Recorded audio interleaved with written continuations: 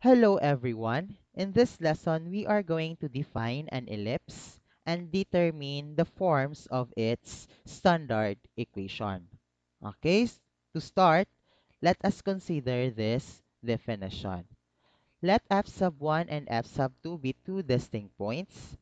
The set of all points whose distances from f sub 1 and from f sub 2 add up to a certain constant is called an ellipse.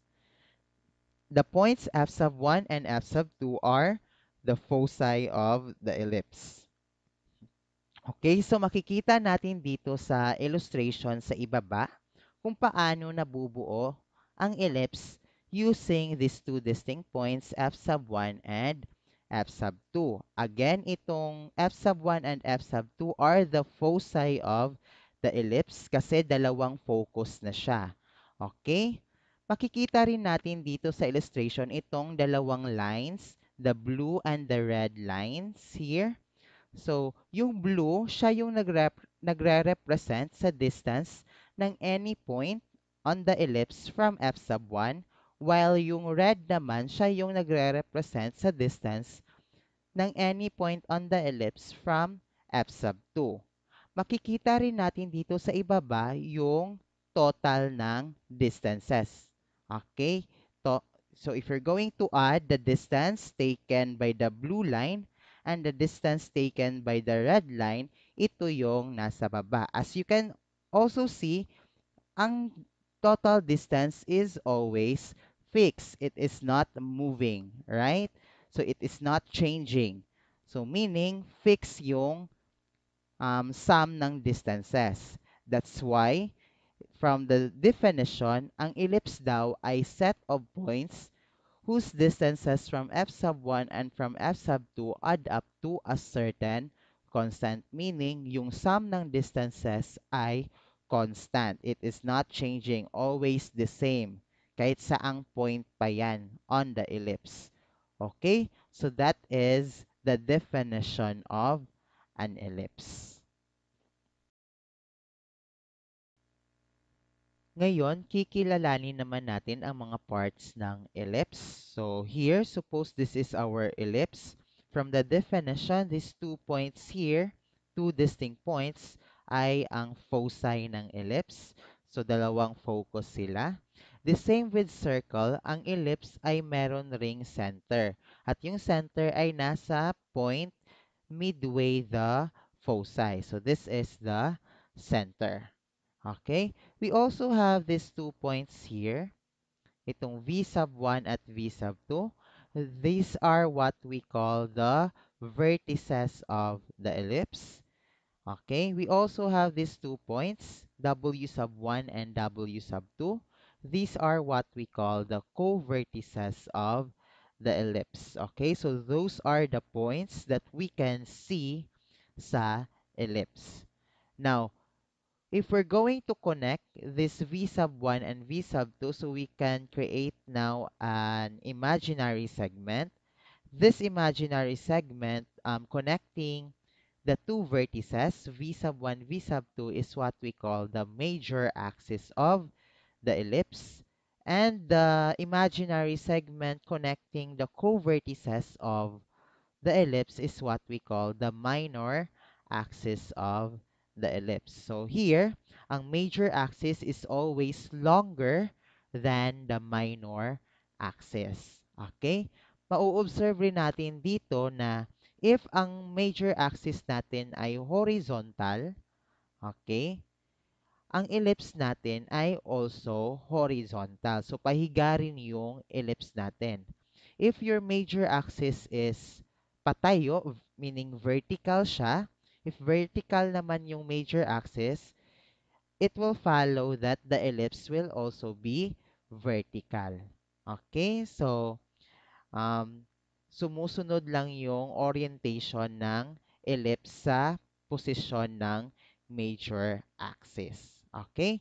Now, based on our definition, if we're going to take one point on the ellipse, suppose that is point P, and if we're going to get the distance of this point to f sub 1 and from f sub 2, and if you're going to add those distances, the sum should be a constant. And this is the important property of an ellipse. The sum of the distances of any point, okay, from the foci is constant. Okay, so we have here the parts of the ellipse, the foci, the center, the vertices, and the co-vertices. Okay, we also have the major axis and the minor axis.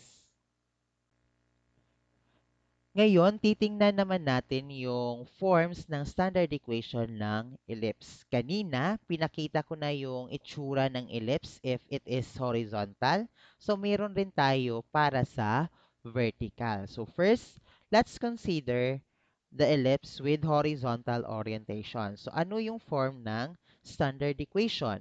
So, if your center is HK, okay, if the center is HK, the standard equation will be this one. X minus h quantity square all over a square plus y minus k quantity square all over b square equal to 1. Okay? Now, ang HK natin ay yung center. Mamaya, malalaman natin kung ano yung A at B sa standard equation. Okay?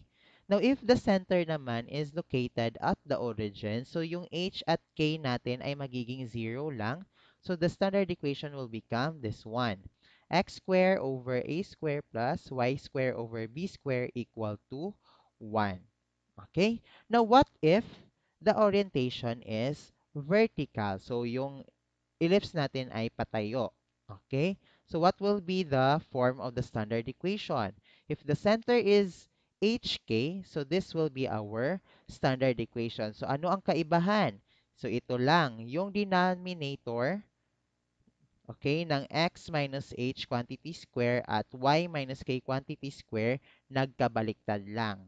So, dito, naging b square na yung sa first term and a square yung nasa second term. Okay, so nagkabaliktad lang yung denominators. Now, if the center is at the origin, so we have this standard equation. Now, take note that A is always greater than B. So, malalaman nyo mamaya bakit si A always greater than B. Okay? But here, since A is always greater than B, meaning if the denominator of x minus h is greater than the denominator of y minus k, ang ellipse natin ay horizontal.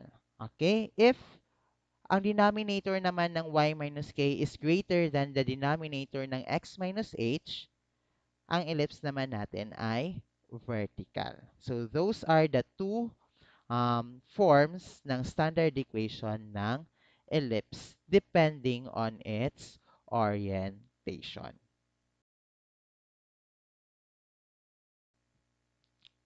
Ngayon naman, let's consider this table of properties. Itong table of properties, nagbibigay lang siya ng mga formulas in finding the properties of the ellipse. Ano ba yung mga properties?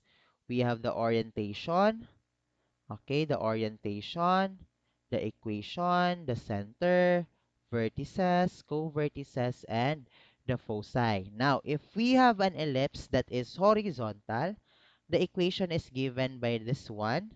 So, nandito yung equation. So, yung center ay HK. The vertices from the center, we just added or subtracted A from H. So, ito yung kaibahan niya sa center. For the co-vertices naman, from the center, we added or subtracted B from K. So, yan.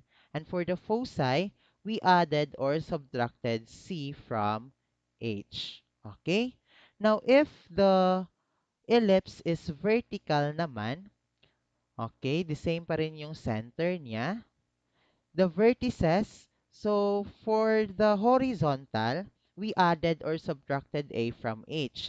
Dito sa vertical, from K naman siya. So, nagkabaliktad lang siya. Right? For the co-vertices, from K dito sa horizontal, sa H naman siya dito sa vertical. And for the foci from H sa horizontal, sa K naman siya dito sa vertical. Okay? So these are the properties of the ellipse. So first, we have the center. So as you can see in the illustration, the center is the point midway, the focus, the vertices, and the co-vertices. So nasa gitna yung center. That's why center ang tawag. Okay? Next, we have the vertices. As you can see in the formula, the vertices differ from the center by this letter A, right? So we added or subtracted A. So either sa H or sa K, depending on the orientation. That means that the vertices are A units away from the center. So meaning ang distance ng center to one vertex is A. Okay, so we have here this distance A. So yan. Okay. The segment connecting V sub 1, V sub 2 is called the major axis of length 2A. Kasi, take note, V sub 1, V sub 2, if you're going to connect, you have the major axis. The distance of the center to one vertex is A. And since we have two vertices, so dalawang A yan, so you have a total distance or total length na 2A dito. Okay? Now, for the co-vertices naman, ang formula niya nagdi-differ lang from the center by this letter B. Meaning, the co-vertices are B units away from the center. So, center to one co-vertex is B. Okay? The segment connecting W1 and W2 is called the minor axis and its length is 2B. Kasi center to one co-vertex is B. Since dalawa, so we have dalawang B. So that is 2B. Okay? For the foci naman, okay, the formula nagdi-differ lang by this letter C here. So meaning, the foci are just C units away from the center. So center to one focus is C. Okay, so the foci are C units away from the center. Now, we have here this property for any point on the ellipse. For any point on the ellipse, the sum of its distances from the foci is 2a. Saan galing yang property na yan? Okay, so let's take a look on this illustration. Take note from the definition of the ellipse. Okay, if you're going to take one point on the ellipse, dapat ang distance ng point na yan from the focus 1 and from the focus 2, dapat yung sum ng distances ay constant, right? Now, suppose we are going to consider this point V sub 2. Take note, this V sub 2 is a point on the ellipse, right? So, therefore, we can consider this point V sub 2. Now, from the definition, let's try to take the distance of V sub 2 to F sub 1. So, this is the distance, right? And the distance of V sub 2 to F sub 2, we have this distance. Now, take note that this distance here, this one, V sub 2 to F sub 2 is just the same with the distance of V sub 1 to F sub 1, this one, right? So, yan. So, meaning, so I can just omit this one, okay, and take this distance. Now, if I'm going to add this distance, V sub 2 to F sub 1, and F sub 1 to V sub 1, that is just the major axis, right? The length of the major axis. And what is the length of the major axis? That is just 2a. That's why, for any point on the ellipse, the sum of its distances from the foci is 2a. So, meaning yung constant na tinutukoy pala sa definition ay yung length lang ng major axis. So, we have this property, the distance, Okay? P to F sub 1 plus the distance P to F sub 2 is equal to 2a. Okay? So we have that property. Now, take note that a square is equal to b square plus c square. Saan naman to galing? So this is the relationship of A, B, and C. Okay? So let's look at this illustration. Now take note that W2 is a point on the ellipse, right? So I can consider this one as my point P. Now if I'm going to take the distance of that point from F sub 1, so yan, okay, and the distance of this point from F sub 2, dapat ang total distance niya ay 2a from this property, right? But take note, this distance here is just equal with the distance here, right?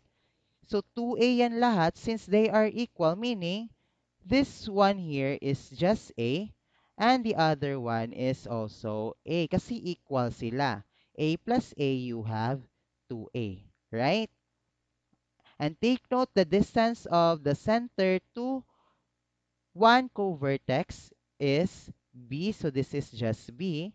And the distance of the center to one focus is just c. So from that, we can create a right triangle, right? Since this is a right triangle, we can apply the Pythagorean theorem. And what is the Pythagorean theorem? We have the hypotenuse here. So the square of the hypotenuse is equal to the sum of the squares of the legs of the right triangle, right? So we have here a square is equal to b square plus c square, and that is this one. Okay? So therefore, this is the relationship between A, B, and C. Okay? So that's it for the properties. Now, if we are going to expand these equations here, two standard equations here, makakabuo tayo ng another form ng equation ng ellipse, and that is what we call the general equation of an ellipse. And that is given by ax squared plus by squared plus cx plus dy plus e equal to 0. Here, your A and B must not be equal. So this is very important. Your A and B must not be equal. And if you're going to take the product of A and B, it should be positive. Okay? So this is the form of the general equation of an ellipse. Okay, that's it for today. For our next video naman, we will try to apply these concepts that we've learned here in our discussion, okay, in solving problems involving ellipses. Thank you for watching.